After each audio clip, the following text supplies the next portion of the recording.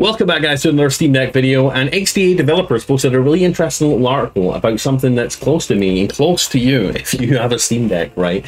Now, as you know, there's a lot of games that are verified to run on deck just fine, but some games are not verified yet. Now, that's either because Valve hasn't got around to testing them yet to see if they work on SteamOS, but there's a website out there that can let you browse all the games you want that are on the Steam library and see if they work on Steam Deck.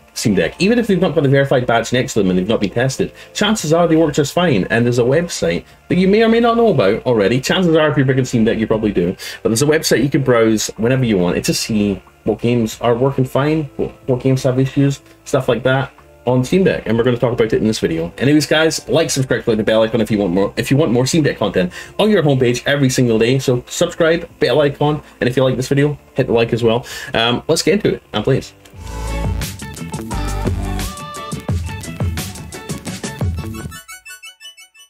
So XDA developers, kudos to them for this article, need more games to play on your Steam Deck. Check out ProtonDB. Now we're going to get into ProtonDB in a second, and we're going to look at some of the stuff it does, all right? So you don't have to just limit yourself to just the verified on deck games.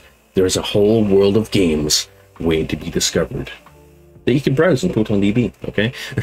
So if you have a Steam Deck and have exhausted your verified on deck library, did you know that there's other games that are completely playable? Verified on deck games are merely the ones Valve has reviewed and play tested on the Steam Deck, and that's why ProtonDB is a great community resource that allows you to get more from your games library and get a sense of the games that are playable on Steam Deck, even if they're not verified by Valve. Now, if you look at your Steam library on the Steam Deck, chances are there's going to be a couple of games that say something like unsupported, you know, and that doesn't mean they're unsupported, and that doesn't mean they don't work. It just means Valve hasn't got around to testing them yet. And that's, at that point, if you're wanting to play that game, you're going to want to go onto ProtonDB here and search for that game up here, because basically the whole Linux community and Steam Deck community come on here and they basically test games, you know, test games themselves, and then basically give it a rating to tell you if it works or not, if it's playable, if it's got gold, if it's got bronze support, if there's some issues with it. This is your resource you want to use. Now, I'll put a link to this in the video description, okay?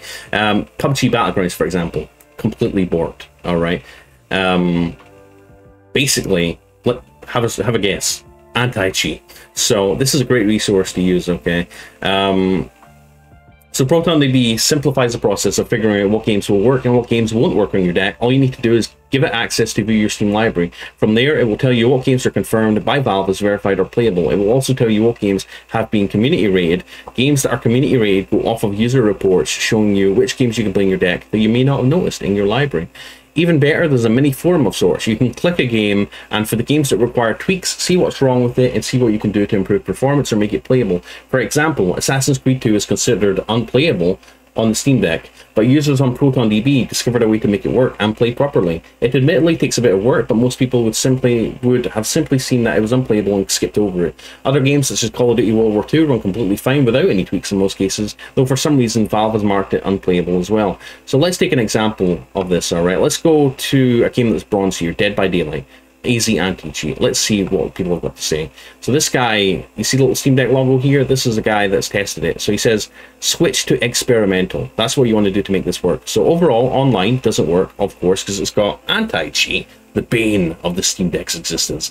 I was able to play an entire multiplayer game on Thanksgiving on my Steam Deck, no issue. Unfortunately, there's been some change since then that causes the 500 error and disconnects me from matchmaking. If they enable Proton support server-side, it will work no problem. Now, overall, your local gameplay works just fine, even if they have EAC Proton support server-side. As of right now, you can get to the main menu with the EAC runtime installed on Steam, but game disconnects you once a multiplayer match begins with a 500 error. Obviously, server-side block, you know, anti-cheat, typical, but there are workarounds. So if there are workarounds for games, chances are you're going to find them on ProtonDB, okay? This website is absolutely fantastic for this. Like, this is a necessity if you have a Steam Deck, okay? Let's see. Most of the games that have some kind of issues that still work are typically, you know, it's typically because of anti-cheat. Let's go down here. Let's go to. Hold on. Let me go to check out. Let me check out Age of Empires. Empires 2, because I downloaded that game. Okay, it's got gold support. Okay, so basically the issues are minor artifacts, okay, on the graphics. Windowing, game loses focus when on-screen keyboard would pop up, so that's a little bug that you might be able to fix by changing your version of Proton, okay. Input, deck trackpads are no fun with this game, so inaccuracy, so there's an issue with it. Save games, cannot input text such as entering a save game file name. That's a big issue. And then slight performance problems, map scrolling stutters heavily. This game works best with mouse and keyboard in desktop mode. Deck game mode, especially with the trackpads, is a waste of time. And then here's somebody with the Steam Deck who also plays it. Says basically the biggest issue is the text is difficult to read and sometimes cut off. The game needs to be set on full desktop every launch, or just flip between settings. Otherwise, the game will stutter severely when scrolling around. So you're going to want to switch to desktop mode on your Steam Deck to play this. Inputting text does not work. Keyboard will immediately disappear. So to even save the game, you've got to overwrite a save instead of making a new one. Someone says, I've played through one campaign so far. It controls really well thanks to the trackpad. Double click is difficult to perform though, so make a shortcut for it. So basically this guy says the trackpad works fine, and he's played one full campaign of it. So that's the sort of information you're going to want to see when you're browsing ProtonDB. Okay, like it says, typically when you're shopping for games on Steam Deck, it has that Steam Deck verified button, or playable, and it tells you why. Basically ProtonDB dives into the weeds and tells you exactly what's wrong with it, exactly what kind of bugs and little nuisances that you're going to deal with when you're playing a game on the Steam Deck that maybe isn't deck verified. Okay, so like it says, protondb.com, I'll put a link down below.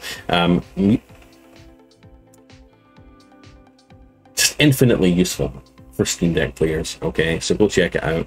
And I believe there is actually a little add-on, a little plugin for SteamOS that basically puts the ProtonDB information overlaid on your Steam library itself, so you can actually see on your Steam Deck without having to go to the website what works and what doesn't, even if it's not verified by Valve. Anyways guys, there's a little video for you about ProtonDB. You probably knew about it already, but I just wanted to cover it for those that are maybe new to Steam Deck, okay, because it's super handy and it's a need to know thing for Steam Deck players. Anyways guys, enjoy the rest of your Tuesday and please, okay, if you want more Steam Deck content on your homepage every single day, please like, subscribe and click the bell icon, because I post multiple Steam Deck videos every single day. Sometimes a couple of tech videos mixed in, sometimes a couple of just gaming videos, 3D printing videos, you name it, unboxings, reviews, all that good stuff. And I'd love if you join me. And I stream every day at Twitch, Blaze2K Gaming at 3 PM Eastern most days. I'll let you know on Twitter if I decide to cancel, if I've got something else I'm doing. I've got Patreon, which I'm going to be doing more on soon with it behind the scenes. And yeah, please come follow me on Twitter and Twitch. Would mean a lot. And subscribe here, obviously. And if you want to support even more, click join down below, become a member, and get exclusive emojis. I'm going to be adding some Steam Deck emojis, which you can use, I believe, across all of YouTube, by the way. So if you want some cool Steam Deck emojis that you can type or put in the chat room whilst you're browsing other videos on YouTube, on other live streams on YouTube, then become a member and come get them. Although they're not there yet, I'm going to add them soon. All right, so stay tuned, because I'm going to be adding some cool buttons for our members. Anyways guys, have a wonderful day. I love you, I appreciate you, and I'll see you in the next video. Also check some cool accessories down in the video description. I've posted some really cool accessories for your Steam Deck down there. All right guys, bye, see you in the next one, bye.